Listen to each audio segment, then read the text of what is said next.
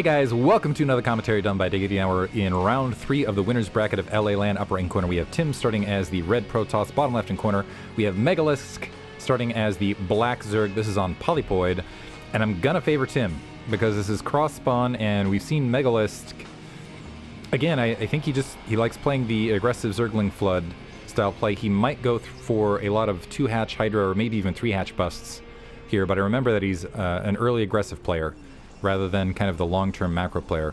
He might pull something out like Rancor does, where he goes for a lot of aggression early and then pulls back some macro, but I have yet to see him do that in any match that comes to mind. Overlords move him bottom right-hand corner first. I also feel like at cross positions, it ends up favoring Protoss a little bit more, because especially if you go for Forge Expand, although it looks like there's a probe hanging out here, so this might be Gateway first. But if you go for the Forge Expand, it's just a little bit, you have longer rush distances, gives you a little bit more time to work with, and also there's like more room if you're doing for those off-timing Zealot rushes to sneak. There's just a lot more area to lose the Zealots out midfield. There's more space for them to scramble around like madmen. Overlord being produced, and there is that Gateway. And initial Probe Scout going to go to that bottom right-hand corner. We are seeing, looks like an Overpool opposite corner from Megalisk. And so he should be okay against this. And that is going to force Tim, once he scouts this, and he should, well, no, okay. Okay, so we looked for the Overlord at the 3 o'clock location. Upon not seeing the Overlord, he's now going to travel upper left. Clever, clever. And try to play from there. Unfortunately, in that, and I think he's going to, this might play out for him, though. Because assuming that he's not bottom right, and he's going top left, he, I believe, is going to correctly guess bottom left. And I think he's going to come across that drone on its scouting path. But anyway, with initial Zerglings that are produced out of this, the Zealots are going to need to get back in a defensive position, and well, let's see how many Zerglings are produced though. Second round of Zerglings need a little bit more minerals if they're going to come online. Looks like we are getting at least initial 4 Zerglings to deal with this first Zealot. Now Tim making his way bottom left. Megalisk still has no idea of the opener and isn't going to see that initial Zealot coming across the field, but once he gets inside the base, is going to know what's coming, which will put it, like, I think maybe even in Overlord vision range, depending on what path it takes. Zerglings holding the ramp to go ahead and engage. Well, I was going to say holding the ramp to kill that probe, but instead pushing away back. Gas getting canceled from Megalisk. So initially planting gas, now canceling it upon seeing the gate opener.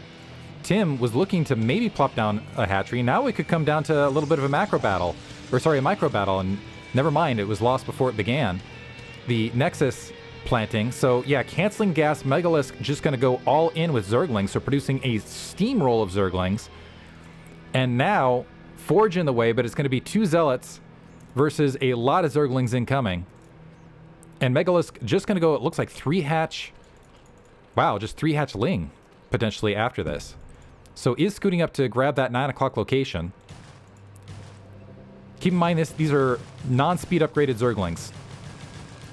Hammering away at that gateway before that additional Zealot's produced. Zealot coming off the line. Now the Zealots swinging their way out. They need to be careful they don't get surrounded and wiped off. Some probes now pulling off the line to respect the threat. We seeing additional... Okay, no additional Zerglings coming across. So where I was expecting like more all-in Zergling play, it looks like he is going to just force this back. Let's see if he still has a lot of Zerglings here though to go for a bust. Probes pulling out to go ahead and engage, and it looks like only 4 Zerglings remaining. That gateway has taken a serious amount of damage. That cannon going to warp in, and that should force these Zerglings back. Zealot taking a bit of damage as it's pinned in that edge, but this is going to give Tim, well, we'll see how it plays out. This should give Tim a sizable economic situation. Probes, come on, probes. Your war is done. Get back out of there. I'm actually doing an end around this. The probe might be able to sneak back up, confirm, and that'll be huge, especially against a player like Megalisk. Looks like Zergling speed not being upgraded. Instead is, well, let's see if he just straight up tries to swing back around and saturate these bases. But Tim is going to be able to confirm everything with this probe sneaking in the base. This is going to be a very late. So Lair is morphing. There was a lot of harassment on the front, but usually you want the Spire planted by the time that, I believe it is the, well, I'm not going to say it because otherwise I'm going to probably be wrong and end up looking silly. 3 Zealots marching the way across. I'm looking for that Stargate, because if that Stargate drops, I don't think Megalisk is going to be in... He's going to have a hard time defending his overlords, and might even need to get an evolution chamber down to start defending them. So one of them is already going to be sacrificing its life, for sure.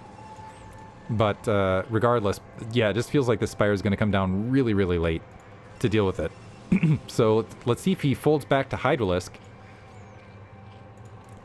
Probe checking, trying to find that third base, not finding anything as of yet. Zergling's kind of scanning everywhere to see what they can see, but Tim right now has a decent-sized Zealot force, is going to get +1 weapons, didn't lose that gateway on the front.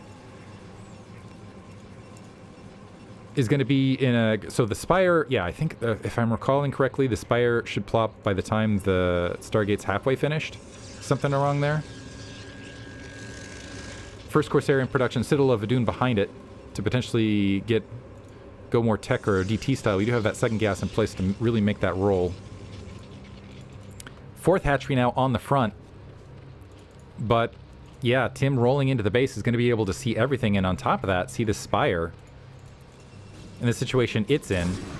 Zergling's actually able to sneak through somehow past the Zealots. Probes falling off the line, getting the cannon down, getting at least one probe. Now the Corsair moving out. The two Zerglings, however, running free in the main. They're going to be able to see the state of things. So that Spire, not yet halfway finished, is just... Oh man, I wish it would go after... This is one of those situations where I wish this the Corsair was instead going straight out to pick off some of these Overlords out in the field, because they'd be able to get some free kills, and instead, by dealing with the free Overlord that's in the main that could have been killed later, gonna be giving away some free Overlords. That's okay. Second Corsair produced. And it's gonna take some Scourge in the air to regain map control. Or air control, I should say. It looks like Burrow being up... that was a complete accident that I caught that, but Burrow being upgraded. Maybe to be annoying, get these Zerglings and let them... Oh, wow! Great play, Megalisk. So just gonna burrow this. Is that gonna force a cannon? That is forcing a cannon, but the Zergling can just run back out after the initial shot. And, and go ahead and play from there. But anyway, Tim now back, and even gets the probe back out. Nice.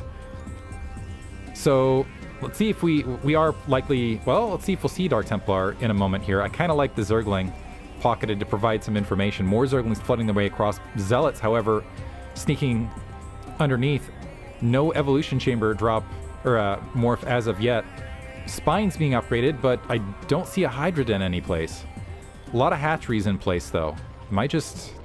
Yeah, that's unusual. So Zerglings fielded on the front. I'm wondering if they're going to commit now that these Zealots are down here, or if they're going to come back to home. Zealots starting to plug this front. The Zerglings burrowed, yeah, just going to make their way back. That's emptying the natural expansion. They're going to sweep around. Those two Zealots should make short work of that Sutton colony, and now Megalisk's economy, which was already not in the most amazing of situations, was kind of shaky. Now getting peeled away. Zealots have +1 weapons, which means they just chew through these Zerglings extremely rapidly. Megalisk's going to GG right there. Tim, well played top to bottom. Megalisk had some opportunities. I gotta say, that Zergling burrowed in the base was kind of cute, though. I like that. I want to see Zeke pull that off at some point. I wonder how costly that is overall. Like, I mean, it's really costly, because 100 gas is nothing to sneeze at mid-game, but to, like, get that level of scouting information, or maybe even blockade a gateway being dropped and things like that, it forces 100... Anyway, theory crafting from there. Hope you guys enjoyed it. Thanks for listening.